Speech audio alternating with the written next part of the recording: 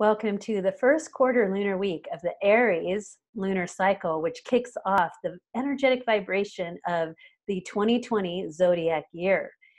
So now is the time to where you want to break through, utilize the power of a waxing square between the sun and the moon, and to use that energy to break through things that got you down.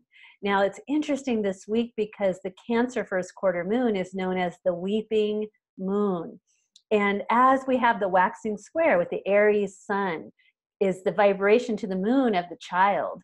And what could make a mother weep but the son or child in pain? And so how we can work with the vibration, the energetics this week is we have a couple of other players happening on the scene as we move through and utilize the powers that be to help us break through what we need to, the obstacles that we need to get through to get to the other side. And the other side is our happiness, our joy, our calm, and our peace. The first quarter Cancer moon is at 12 degrees, which is exactly the Syrian point. And so the moon is activating the power of the Syrian star cluster, where we can call upon our cosmic brothers and sisters for assistance. Now, the Aries Sun is, building this kind of masculine, violent type of vibration because it's sitting in energetic frequency with Chiron, the wounded healer, and the black moon Lilith, who's our shadow side. So it's very easy to go into the shadow side of the weeping moon, feel helpless, feel unable to stop the crying in the world, right? And then the shadow can take over and destroy.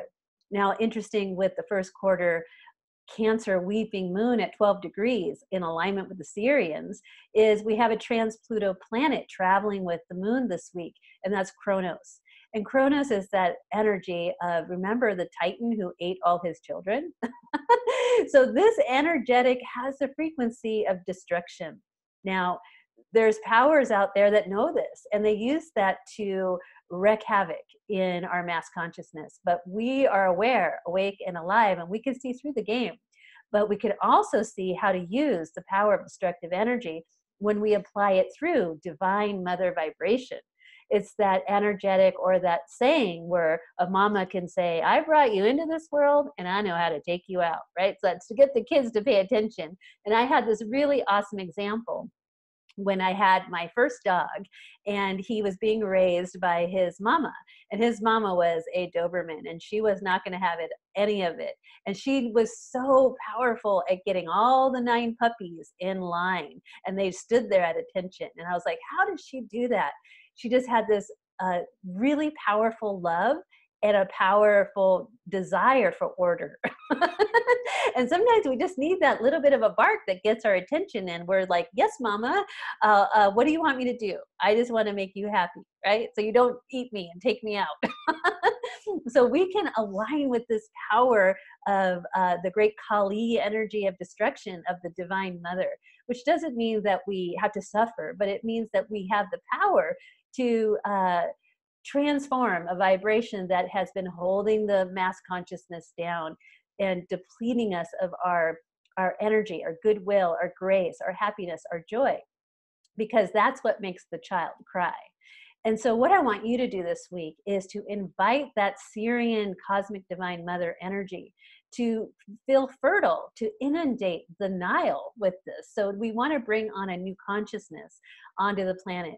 And the Syrian is a star, is what rises during the dog days of summer. And the Egyptians were very keen into understanding when that particular Cyrus B rose at the end of July and heralded this time when the Nile flooded the valley and brought fertility. And so it was a very big time of grace and honor. So we want to tap into that energy, use it, and put it into our lives to help us break through the dread, the dreariness. Now, when you go to my blog post and read the post for this week, you will see the symbols for 12 degrees Cancer, the moon, and 12 degrees Aries, the sun. And they both will give you deep, deep insights. These images become like psychic keys to open up our higher knowledge, our consciousness in alignment with the universe. And so go to the blog post and look at the keys.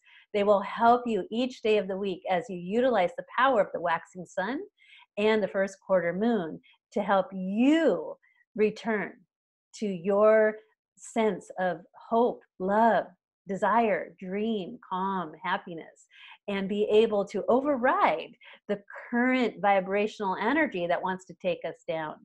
All we have to do is take that energy to destroy that which keeps us down so that we can rise into our power, which is through that divine mother energy, which is the soft power, meaning that's where we show up and we lift the car off the child, right? Because we're so full of that mother's love for everyone and everything, all life on this planet. So that's your challenge this week. Comment on the blog, comment on YouTube, make sure you're subscribed. Head on over to lunarladies.com. Find out more of what I'm up to. My name's Shannon Marie McMurray, and I would be happy to take a look at your chart.